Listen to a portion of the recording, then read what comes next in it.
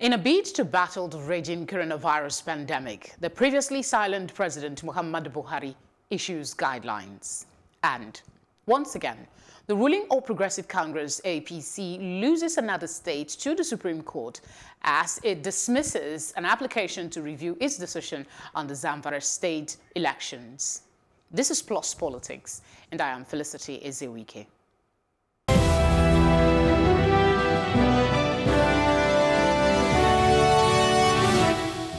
You're welcome to the program.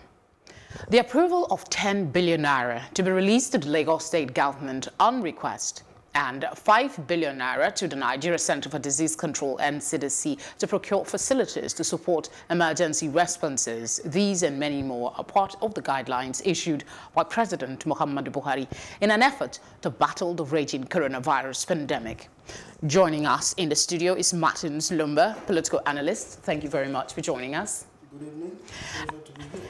And we have joining us via telephone Taiwo Akinlami, a legal practitioner. Thank you for joining us. Thank you for having me. All right, let's start with you, Martins. The amount is 10 billion naira for the Lagos state government to help with this, primarily, I guess, because of the increased number here. We have the highest compared to other states. What's your take on this? The president, let's start with the president finally making a statement.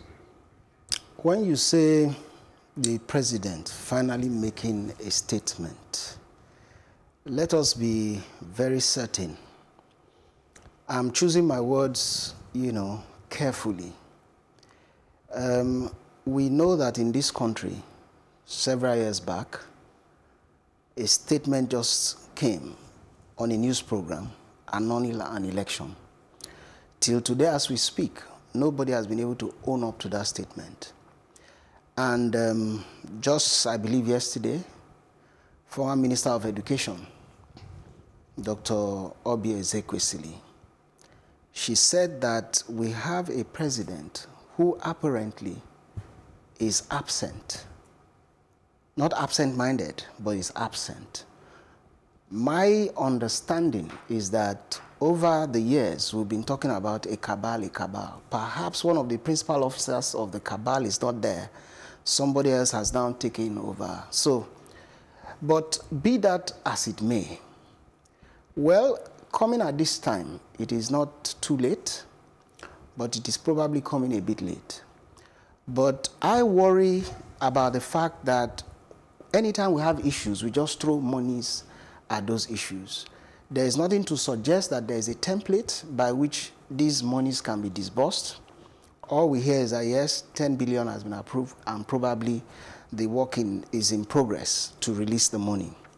Now, for Lagos State also, I've not really seen anything to suggest that the monies are going to be disbursed in this manner and all of that. Will that be fair, really? Because you know that we have, they're making isolation centers. The latest news is the emergency feeding for those who will be stuck at home. Well, referring to Dr. Ezewuike again, she commended the Lagos State government for the efforts that they have, so far put in place.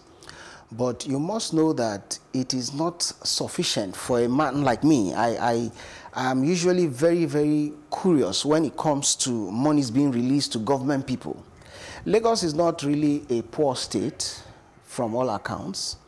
And if we're having additional 10 billion, it's a good thing. But at least every government should be held accountable. And I'm very worried about that. All right, Taiwo, let's bring you in and talk about the amount that was released to the NCDC. Initially, they requested for an amount, it was released, and now they have this. Some are saying this is a worldwide emergency. Isn't this a little bit too late, considering the fact that, we have shortage of testing kits, and there are allegations that the cases we have might not be a pure representation of what is actually on the ground?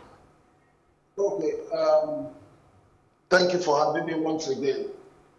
I think that the first thing we need to address is whether Africa as a continent is ready for the COVID-19 pandemic.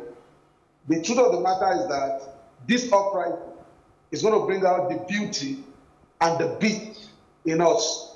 And so the fundamental thing is that what is the level of preparedness at the level of healthcare, at the level of prevention? That is the fundamental issue. Now, the federal government is needing 10 billion.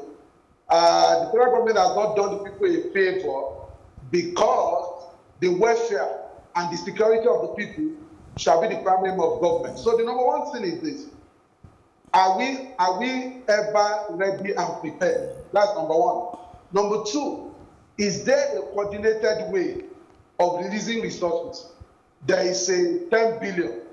The Lagos State House of Assembly just made a law yesterday, and by that law, the state government is allowed to spend 20 billion in addressing COVID-19 pandemic.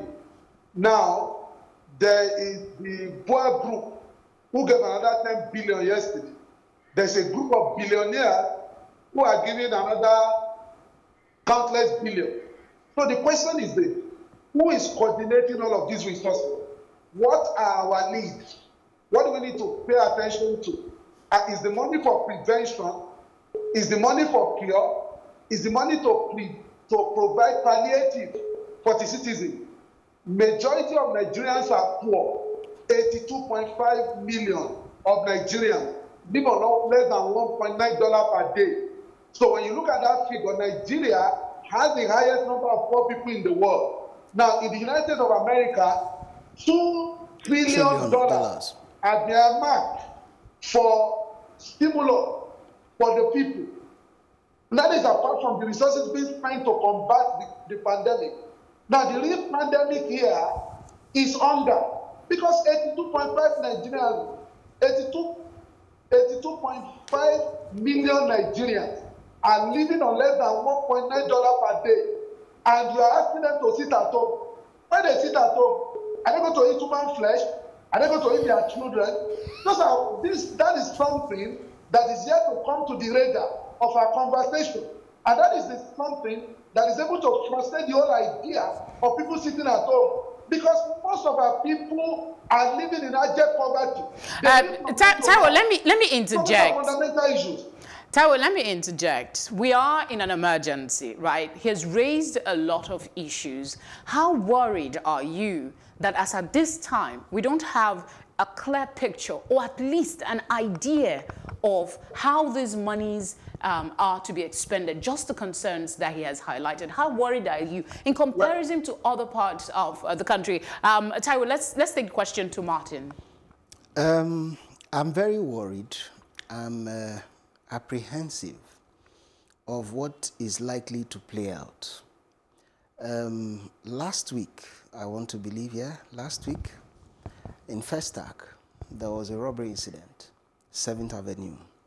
And where it occurred is not particularly very far from where you have maybe a military presence or so. And that is just a sample, a tip of the iceberg of what we're likely to see with this talk about sit at home. I believe that the structure of combating the COVID-19 pandemic is not clear.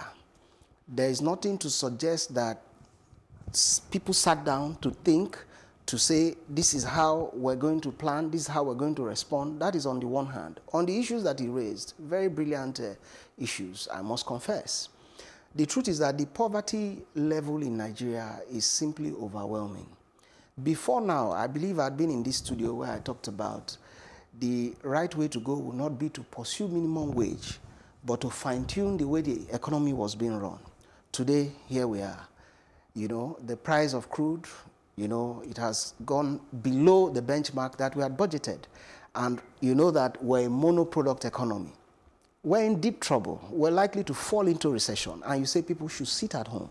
It calls for sober reflection. At this point in time, this is an emergency. Let me interject, because when we say you're sounding like the government just wants everybody to sit at home. Apparently, there is an emergency. Let me take the question to Taiwo. Taiwo, what would be, the government did not just wake up and say, oh, everybody sit at home. We see what is happening. The pandemic is not peculiar to Nigeria. So away from the concerns about sitting at home, how can we make the most use of this time, and what strategies, in your opinion, can the government begin to pursue to help, manage this situation so it doesn't escalate and degenerate to the point of, like, instances of robbery that Martins mentioned? Okay, I don't have a problem with people sitting at home. WHO has made it abundantly clear there are 6 fundamental approaches by which we can combat this pandemic. One of the things they have suggested, one of the strategies they suggested, is the whole idea of social distancing. One of the ways by which you practice social distancing is to stay at home. So you keep yourself away from people. Now, number 2, they spoke about the issue of isolation. If you know you have come in contact with anyone who has tested positive or who came from areas that are considered red zone, you isolate yourself. Now, these are fundamental principles and strategies that have been shared, and I think they cannot be overemphasized, coming from the World Health Organization. The point I'm making is this: in the developed world, places like France, America, and the rest, they are thinking about how to take care of their people when they stay at home. What I'm saying, that has not been part of our conversation. Many years ago, there was, not many years ago, when there was a Jota, and people were asked to sit at home in protest. Now, I tell you what happened in VGC. Some guys mobilized themselves after 3 or 4 days of staying at home. They approached the gate of VGC. Thugs, boys who were hungry, they approached the gate and they demanded that the gate should be open for them because they were hungry, they wanted something to eat. And then the people in VGC had to set up a team to go and discuss with them and get them something to eat. So I'm not opposed to the whole idea of sitting at home. But I'm the plan for it, of just asking people to sit at home without clear plans, without any provision. That's number 1. Number 2 is the fact that I think what we can do best now is prevention, because we don't have the capacity to handle the outbreak of the pandemic. We don't have it. So I think the strategy of government must be toward prevention. And if we are looking at prevention, we are looking at all of these social distancing, all these health practices of washing hands and all of that. Then most importantly, when we say we have 100 cases or 95 cases, the question we need to ask, how many people have we tested? If you are not testing, you cannot know the number of people who have been affected. So government has started in secrecy the whole idea of testing. So all right, what kit are we using to test? Who are we testing? Who is being tested? Those are fundamental issues that we need to pay attention to. All right, that is the way I think we can attack the pandemic. All right, I'll put that same question to you, because right now everybody is coming up with ideas, suggestions, and ways that the spread of this can be managed. And whether we agree or not, the government seem to be trying to do what they can at this point. And I mentioned before we started that the government was talking about giving food items to people. That's part of helping address the issues that he talked about. When people are home, they get hungry and all of that. I want to just get your general idea on how we can solve this and the efforts of government so far. Can it be more streamlined? Yes, it can be better streamlined. The fact of the matter is that, minus the health issue, the economy itself is suffering. And you cannot address the pandemic without paying attention to the economy.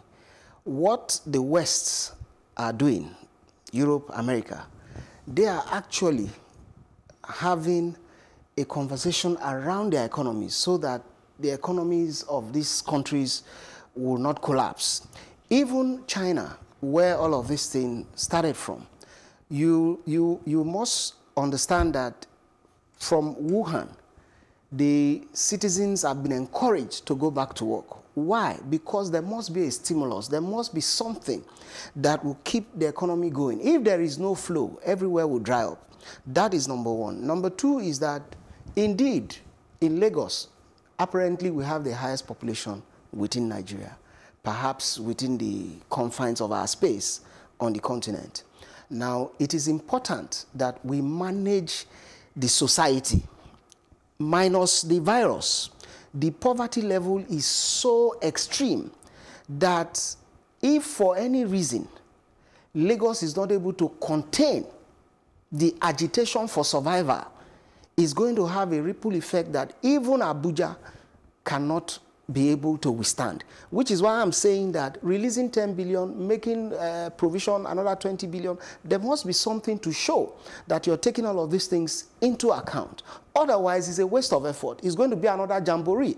After all, we have politicians who maybe during elections, they bring out rice, they bring out Maggi, they bring out, but this is the time to properly plan. Before elections, we had, what was that arrangement again by the vice president? Is it money, something, trader money? If they had a workable template, this is the time to demonstrate it. All right, let's take a look at some of the issues that was raised by that statement by the president, outlining some of the things that he has done and what they plan to do. And one of that is the evacuation of some NCDC staff who had gone to Brazzaville for a conference organized by the World Health Organization. And they're saying that they're going, some of that money will be spent to bring them back. One of the concerns about that is the fact that these people might have the virus. And why are they being, that's the question, why are they being given a preferential treatment to bring them back? On the other hand, is the argument that these are essential trained staff who could help in the fight to contain the pandemic. On what divide, on what part of the divide will you be, Taiwo? This is the truth of the matter. I think that one of the major problems we have as a people is our capacity to prioritize. What is your priority per time? It is very, very important. Your house is on fire, you are dancing Makosa. It's not done that way. So the most important thing now, the United States of America today is saying that people, health workers all over the world are allowed to come to America. Now this is the point. We should be interested in how to prevent, very, very important. How many respirators do we have in Nigeria as of today to cater for a population of 200 million? So I think our greatest game changer, our greatest strategy should focus on prevention. That is what we must be focusing on. How much are we able to educate our populace, empower our populace to understand what the issues are so that they can protect themselves and prevent the spread of the virus? That must be our lead strategy. Whatever resources we are gathering together now must look in that direction. Look at what happened in China. In 10 days, an hospital was built that will house 1,000 people in 10 days. Now, are we able to pull that kind of record-breaking effort? It is in doubt. Okay. So I think what we should do as a country today, knowing that we are not prepared, knowing that our health system is epileptic and dilapidated, we must be interested in prevention. So whatever money is being allocated must be allocated in the direction of preventing this virus. All right, Taiwo. As plan B, we can begin to look at where can we find the best of treatment in terms of respiratory machine and all of that. But in the immediate, we should be thinking about prevention. All right, Taiwo. Let me ask you, Martins. There's been, let's talk about efforts, and one of them is the conversion of NYSC rotation camp and what they call it, had transit camps, stadiums across the nation as, you know, isolation camps for isolation centers, rather, for people who might become infected by the virus. What's your take on that plan? Is it something that is way to go, or you see maybe there are bottlenecks that might affect the smooth takeoff? It's good to have these places ready. Apparently, they must have information that the rest of us don't have, meaning that the pandemic must have spread far and wide beyond what they are admitting, because all of these arrangements will suggest that they have some statistics that they are working with. However, it's a good effort. Again, what they're going to put in all of those places, I have no idea. Because apart from those camps, mind you, we have IDP camps. And we must know that the way they have managed the IDP camps, whether you're talking about grass cutting and what have you, it has been very, very below, par. So to that extent, I'm not expecting anything fantastic, but it is the way to go. Having said that, there must be provision. He talks about prevention, but I want to believe that we have gone beyond the need for prevention. Of course, maybe to prevent others that have not been infected. But we must perfect the way by which we manage those that have been infected. And of course, also manage the crisis that is likely to result from the dusk-to-dawn curfew, from the shutting of borders between states and what have you. It's a huge crisis that we have on our hands. And if we do not plan, there is no strategy. We are not seeing it. In fact, everybody talks about pandemic, pandemic, pandemic, but we're not really seeing anything to suggest that there is a roadmap by which we can manage the crisis. All right, I'm told we have 2 minutes, so I'll just go ahead and ask Taiwo for his concluding thoughts, particularly when it comes to the issue of fake news and misinformation out there. The statement actually cautioned that people be mindful of what they consume as information. What do you have to say to that quickly in 1 minute? Well, my thought is very clear on that. This uprising, like Butler said, will bring out the beauty and the beastliness. So this is my thinking. Whatever information that comes to you is as powerful as the source of that information.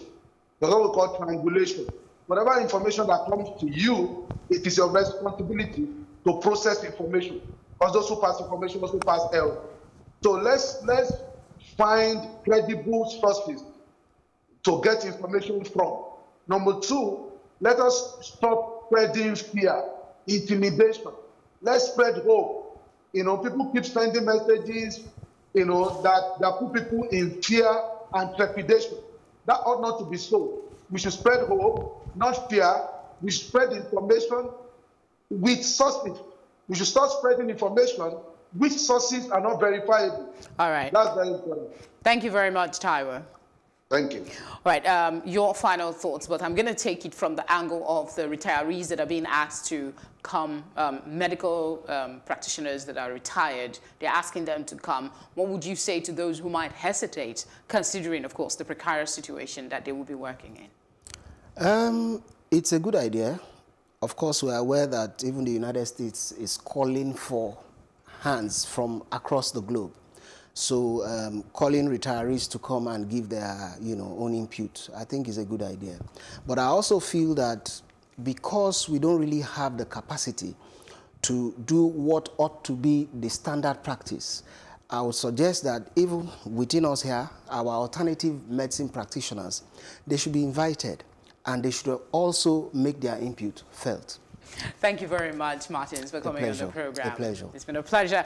All right, we'll go on a short break, and when we return, the fate of the ruling party in the Zamfara governorship 2019 elections has been decided. Stay with us.